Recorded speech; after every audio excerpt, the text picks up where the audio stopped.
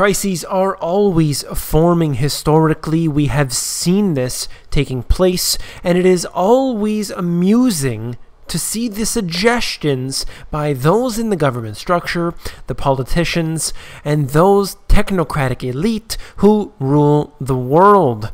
So today we will discuss the worst idea to fix Greece in history.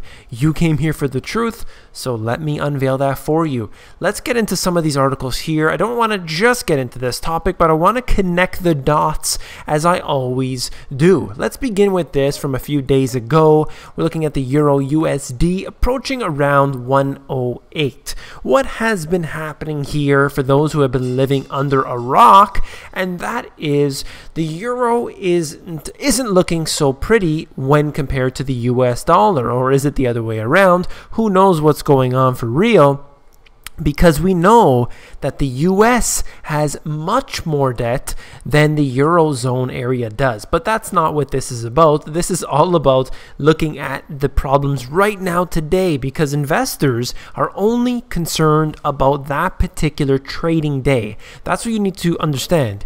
If the Federal Reserve will continue to have interest rates at low levels today, then that's fine. The money will continue to pour into the US dollar. But it's on that very day, it doesn't matter the future prospects, on that very day, if the Federal Reserve was going to raise interest rates to, let's just say, 5%, well, that day would be a bad trading day, and this is the way that they react. This is what's happening with the Eurozone right now, where it should have been a failed state from the very beginning because of one interest rate, one currency, but here we are in a consistent battle up and down. I'm going to move on to this, and this is something I've been noting not just with the currencies, but with other things as well. I've brought them up here, of course, and these are the different currencies. Now, what does all this mean? You got all these arrows and lines and everything, and here we have one currency versus another, and it is on a downtrend. All of these other currencies, whether it's Japan or whether it is the Canadian currency, it doesn't matter. What we're looking at is a devaluation against the US dollar.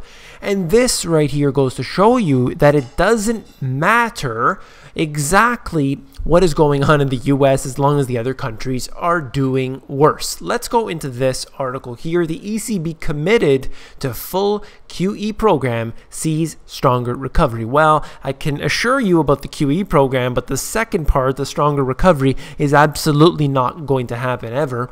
The European Central Bank has no plans to curb or curtail its money printing program, although it expects Eurozone economic recovery to broaden and strengthen.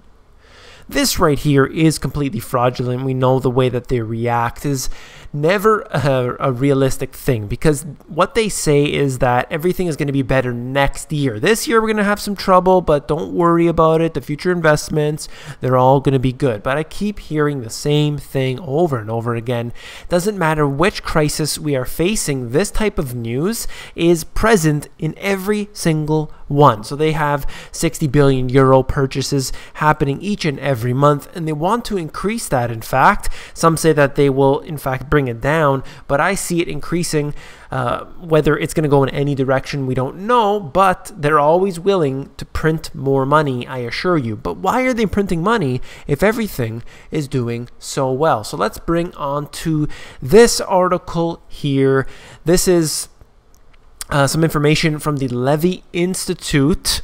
What they're saying is that they're going to start, I can't even believe I'm reading this, but IOUs are going to be the next bailout for Greece. The IOUs would have an interest rate of 0. They would be perpetual bonds with no date of maturity that would require the Greek government to repay the principal. They would be transferable, and holders of the bonds would use them to pay taxes with an accepted value of parity with the euro. This is what the economists are now suggesting, because they need to use any possible strategy to keep this propped up. The IOUs wouldn't run afoul of European Union treaties unless the government insists that they would only be used for means of financing. That's right, we promise that we're not going to do anything with this money other than what we really need to. This is going to be something that we just give out IOUs, and then that's it. They'll pay back later on, and the crisis will be averted. Now, this is probably the most ridiculous suggestion I have ever heard in my entire life.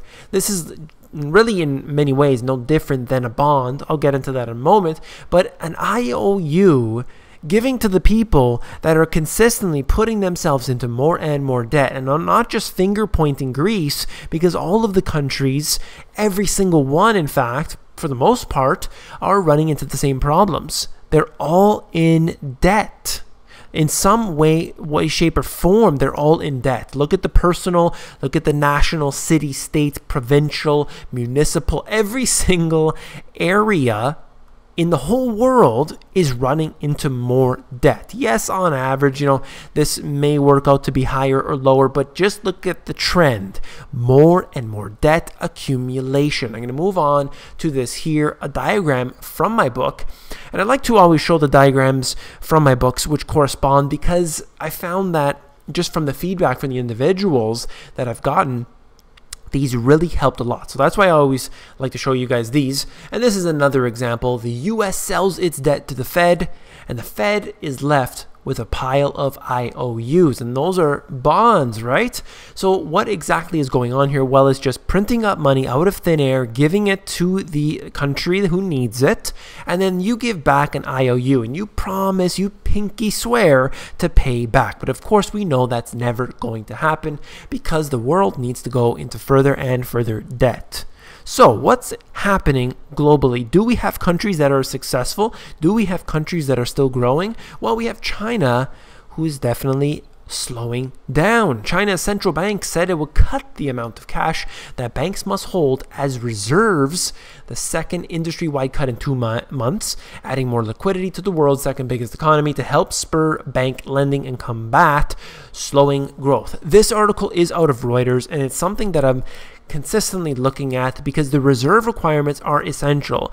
This is why they put reserve requirements in the first place, is so that the banks do not squander the money and give it out to people who should not have it in the first place. And this is one thing that they begin to do when the economy starts slowing down. They lower the interest rates, they relax the rules. I've been talking about China relaxing the rules for months now. We can see it steadily happening. The People's Bank of China lowered the reserve requirements ratio for all banks by 100 basis points to 18.5%. This number here is obviously higher than what we would see in the US, for example, but it doesn't matter. It is the trend. Look at where it's headed. Things are going downward, so they don't have to hold as much. Really, think about that. Only 18% of their money is there. So what would happen if everybody went to go pull their money out? Well, obviously, we would have a big problem. This is the bank runs that we've been considering for the recent past. We've seen them happen historically in various countries. This is a chart that I want to show you. Actually, if you want to scroll down on your own here, there are a few charts. Investor allocation to stocks, which is what I want to focus on. And then we have bonds, and then below that is cash. We can see that stocks are at the highest level since the financial crisis. Anytime they get too high, you know that there is a bubble that is being formed. So this right here is one example of that. People are just dumping their money into stocks. The investors are dumping their money into stocks, mutual funds, and everything is basically pointing its way into the stock market, the pension funds, and people are not necessarily directly invested in stocks, because we know the massive amounts of poverty and unemployment, but they have the pension funds and everything that are essentially blowing this up to levels that we've seen before, only before a crash. This is another thing that I wanted to mention. Monthly retail and food services sales year over year, with recessions highlighted. You can see those two areas that I wanted to note, specifically because we had the dot-com boom, and then we had this coming up into the financial crisis.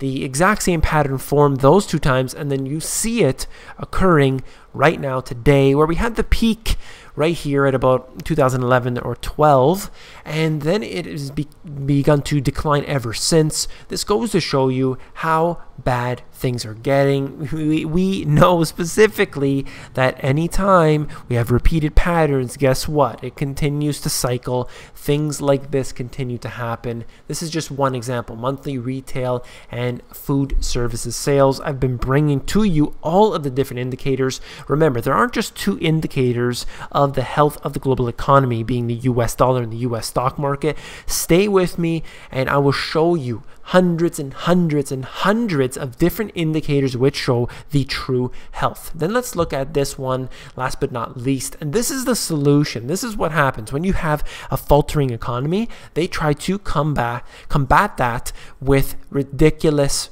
ways. And look at this. EU looks at compulsory breathalyzer fittings for all cars. Now, right away, I just wanted to mention this. You can think about this as perhaps being a good thing. Now, people don't want to necessarily be on the roads with these dangerous drivers. I totally understand that. I see where people are coming from on that. The European Commission is looking at making it compulsory for all cars to have common fittings for safety technology such as breathalyzer, but the car industry is resisting a standardized socket which says it would be too costly. I can totally agree with this in principle. You want the roads to be more safe. I totally understand that. But just as with any of these other government schemes, we know that they are always to generate revenue, never to protect the individual. In fact, most times they end up making the individual more poor as a result. This has been documented consistently and in different areas, not just of the US, but in other places around the world. We know that they are never there to really assist us. They are only there to suck the wealth from us. If you found this video informative, please give me a thumbs up. I'm trying to make some new content on here, trying to bring out as much of this information as I possibly can. I'm trying to get back to all the emails, all the comments and everything, so stay with me on this. And last but not least, don't forget to become an insider. It's where I give out all my best intel for free, and that is available at themoneygps.com. Just scroll down to the bottom, fill in your email address, and you get occasional emails from me with good, short, concise info.